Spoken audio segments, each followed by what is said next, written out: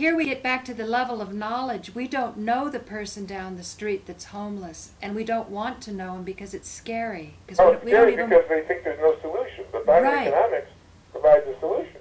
Oh, that's so exciting. Oh, it isn't a big idea. One of the things that bioeconomics does is it provides people a logic that says everybody can flourish playing by the rules.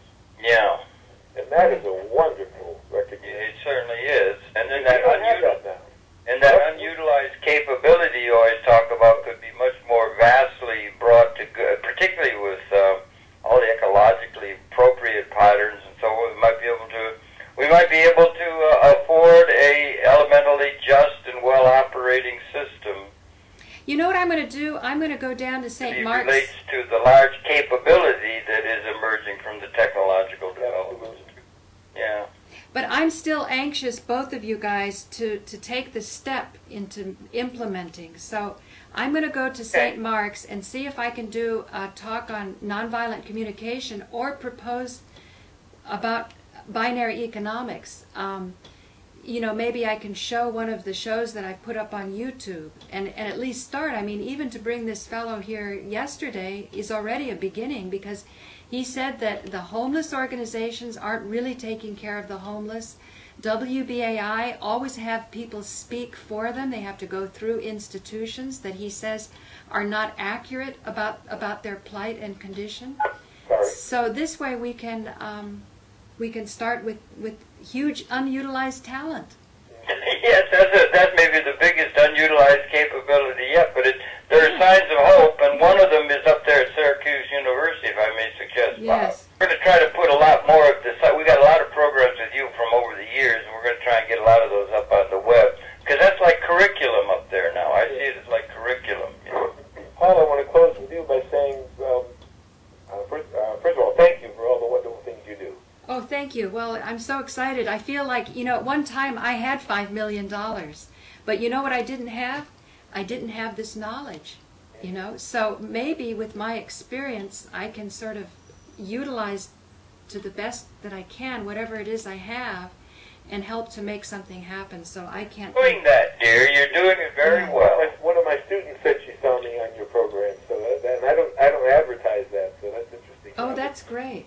That's great. Well, let's see what happens at St. Mark's, and I will get this up, Robert, and I'll send you the link, and then I'll see you on Sunday at 3 o'clock. That sounds wonderful. By the way, if you go to cdfreedom.com, and type in my name, you'll hear my music.